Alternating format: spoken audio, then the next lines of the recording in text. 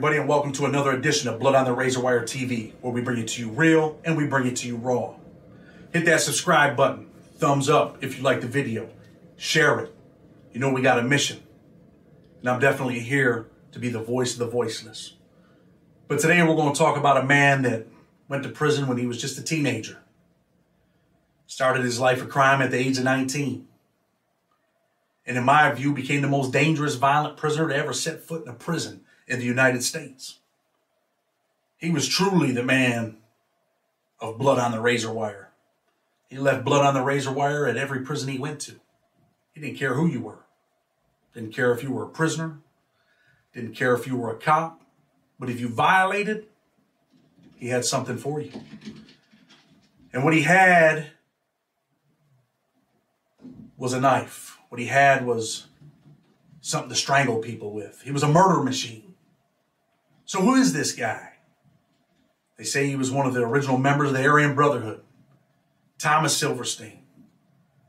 Thomas Silverstein had served a small bid in California at San Quentin at the age of 19. Got out of prison, and in no time he was robbing banks. And by robbing banks, he ended up with a 15-year federal prison sentence.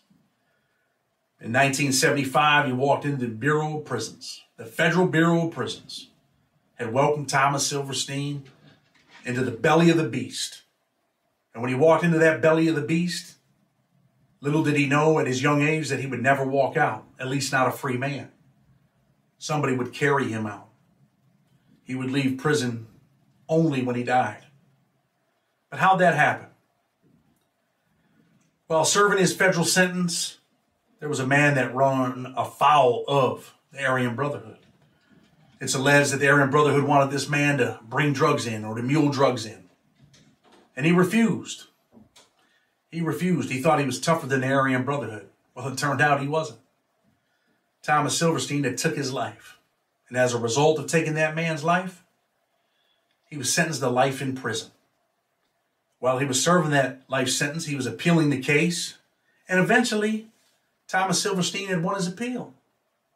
Winning his appeal meant that he'd probably end up getting out in 1982 because the life sentence was gone. But that would never happen. Because while that appeal was pending, Thomas Silverstein had struck again. This time he had killed one of the DC blacks. He had killed Robert Chappelle. Strangled him through his jail bars. Strangled him until he took his last breath. Robert Chappelle had seen death through the eyes of Thomas Silverstein, the most violent, dangerous prisoner to ever walk into a prison in this country. But the DC blacks, they wanted blood. Cadillac Smith, the leader of the DC black gang, he had put the rumor out in Marion that he wanted Thomas Silverstein's head on a platter, that he wanted his blood, and that he wanted to be the dude to take Thomas Silverstein's life. These were two bad dudes right here. Thomas Silverstein against Cadillac. There was plotting. There was a lot of planning. There was conniving. Somebody was going to win. And that win meant that somebody was going to die. And you know who died. Cadillac Smith died in a violent nature, in a barbaric nature. Thomas Silverstein, with his right-hand man, Clayton Fontaine, stabbed Cadillac Smith over 67 times. And once they killed him, once they stabbed him to death with prison shanks, they did something else. They drug him down the tier. They wanted everybody to see their violence. They wanted everybody to see what would happen if you threatened the legend, Thomas Silverstein. Cadillac Smith had made a mistake. He had put it out there. He wanted people to know that he was going to kill Thomas Silverstein. Thomas Silverstein, true to form, wasn't letting it happen. Was not letting it happen, and he wanted to exhibit that for all the other prisoners to see, that Thomas Silverstein was not the man to threaten. So now Thomas Silverstein was locked in a cell, 23 hours a day. But he wasn't done yet. The killing machine was still running.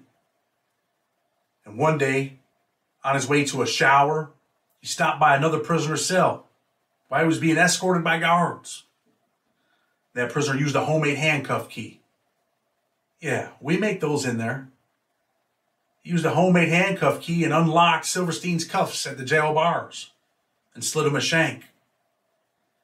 And as they walked down the range, Silverstein's blood began to boil. He knew that this was his time for the ultimate kill. That's when he had killed Merrill Klutz, a federal prison guard. He decided to stab him to death, and that's what he did. And some people wonder, why did he do that? Did he do it just because he was a violent, angry man? Let Thomas Silverstein tell it. He'll tell you that he did it because he was being abused by this officer, by this guard. That this guard was stealing his mail and throwing his mail away and throwing his pictures away. Just being plain old nasty. Some of them guards are just plain old nasty. They think they can treat you like shit. They think they can kick you like you're a dog or like you're a prisoner in a third world country. Silverstein had had enough. Kind of like those animals you see at these circuses back in the day when people would beat them, or dogs. Finally, they had enough and they lashed out. And that's what Silverstein did. He lashed out. And he took Merle Klutz's life on that tier. Stabbed him to death. But that wasn't the only thing that happened that day at Marion.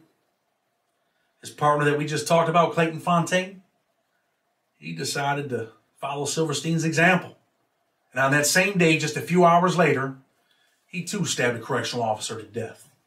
Took his life. Left his blood on the razor wire right there. Right on that tier. In that Marion prison. And some of you might know about the ADX Florence, but they say that was the house that Thomas Silverstein built. They built that because of him. Because they wanted to find a cage that they could put people in and leave them there for the rest of their lives. And Thomas Silverstein had spent his life in a solitary confinement cell in Marion. He was transferred to Atlanta after those murders. And he was locked in a gray, gloomy cell, like the stuff you see on them old prison movies. There was a little light bulb hanging from the ceiling and probably water running down the wall. And it was probably killing him inside, deteriorating. He was being tortured. But somehow Silverstein remained mentally strong. Somehow he remained normal, if you could say that. I mean, how do you say normal about a man that was a killing machine, right? How do you say that about a man that was the most violent, dangerous prisoner to ever set foot in a prison in this country? Some things happened later on in Atlanta while he was down there in that hole. There was a riot. The infamous Atlanta riots. The Cubans had took over the prison. They were tired. They too were tired of being abused. Thomas Silverstein got out of his cell. He got out of that solitary confinement cell and he was roaming the prison. He ran into another guard. You think he killed him, right? Nah, he didn't kill him. He let this guard go because he said that that guard had showed him compassion when he would cuff him to take him out to the rec yard for his 1 hour rec 5 days a week. He would ask him, hey, are the cuffs too tight? And because of that simple gesture, Silverstein said that he spared that guard his life. Eventually, the Cubans would negotiate with the staff and the BOP. And what the BOP wanted was for the Cubans to get Silverstein and turn him over, capture him again. And I'm sure the Cubans might have been scared that he was out roaming too. He was unpredictable. He was a lion among lions. He was a wolf among wolves. Perhaps he was the master wolf, if that's even a term. So anyway, long story short, they capture Silverstein and get him back in his cell, and eventually in 2005, he would be moved to the ADX prison. He would spend the rest of his life in that prison cell at the ADX, the house that Thomas Silverstein built. Took him all them years to make it there, but eventually he made it there. While in that cell, I'm sure he was deteriorating. I'm sure he was angry. I'm sure his blood boiled, and I've read a lot of his writings and seen some of his art. You can see it in his artwork. The anger, the frustration, the pain, the desperation. Perhaps there were times when he regretted some of the things that he'd done. Perhaps he reflected on his life and how he went to prison with 15 years and ended up with life. Some people think when you walk into prison, you got a sentence and you're going to walk out when that sentence is served. For some, they're murdered. They're killed behind those walls. For some, their 7, 8 year, 9, 10 year sentence becomes a life sentence because that's where they're going to die at. I've seen plenty of people walk into prison with short bids and end up with life for killing people, just like Thomas Silverstein. And I'm sure there had to be times when he was sitting in that cell all alone where he said, damn, I can't believe I did this. I can't believe that my actions resulted in me never getting out of prison again when I started with 15 years as a young man. I'm going to die right here. I'm going to die right here in this cell. But those thoughts don't take away from the legend. They don't take away from the brutal violence that he unleashed.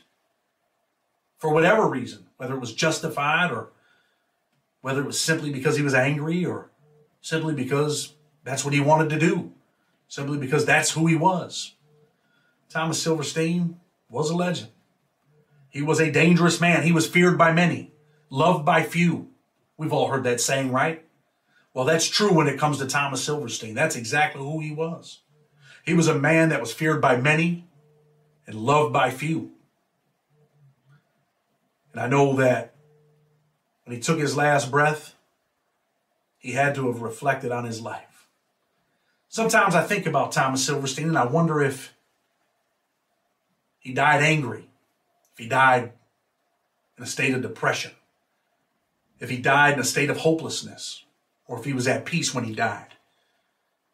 Was he happy with the course that his life took? Was he satisfied? I don't know. But the one thing that I do know, for me personally, the facts stand alone and represent themselves. To me, Thomas Silverstein was the most dangerous, violent prisoner this country has ever seen. But for real, I'll let you decide. You form your opinion. And for those kids that are watching Blood on the Razor Wire TV, think about this. Think about this dude that was 19 years old. We could say he was a man, but he wasn't. He was just a teenager, following someone else's lead to commit robberies. And what happened? He ended up dying in prison. You don't want to be that 19-year-old, do you? You don't want to be that guy that people talk about and say, man, he was a badass dude. Yeah, but he died in prison. You don't want to be that badass dude if it means you're going to die in a cage all alone, do you? Think about it. Bringing it real, bringing it raw, Blood on the Razor Wire TV. Until tomorrow, we're out of here.